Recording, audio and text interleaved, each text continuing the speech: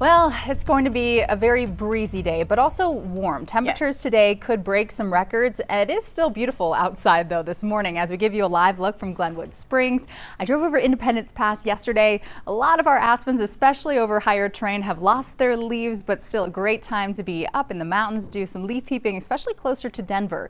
Lookout Mountain this morning, as you can see, as the sun comes up, very little cloud coverage, and we're not expecting much in the way of any precipitation over the coming days. It's been extremely dry as well for the start of this October, so fire danger is our main concern, which is why we've issued a weather action day for this Saturday.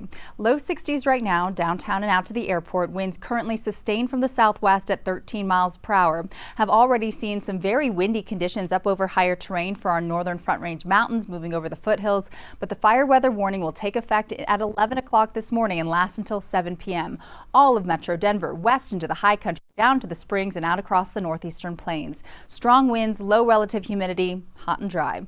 Berthoud Pass last recorded wind gusts there at 47 miles per hour, around 15 mile per hour winds here across the Front Range and eastern plains to start the morning, but through the afternoon it will be very breezy and dry.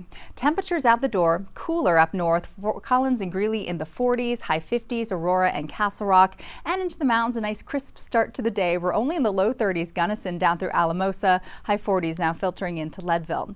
Your biking forecast for the metro area today: expect temperatures to warm nicely and quickly. Highlands Ranch will be at 86 degrees this afternoon. Usually we see highs in the low 70s. Today, Kremling, Estes Park will be in the low 70s for highs. So here's the climate calendar. The record is 86. It was set back in 1947.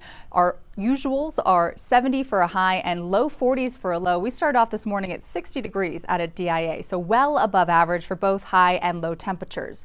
High country planner today, still quite lovely over the next several days. Dry conditions and very mild temperatures. Good time to take a hike, a bike ride. No major storms in the extended forecast. Here's what it looks like as we go through the day. Strongest winds this afternoon all across the state. As we get into later on this evening, calmer conditions, so that fire weather warning is set to expire at 7 p.m.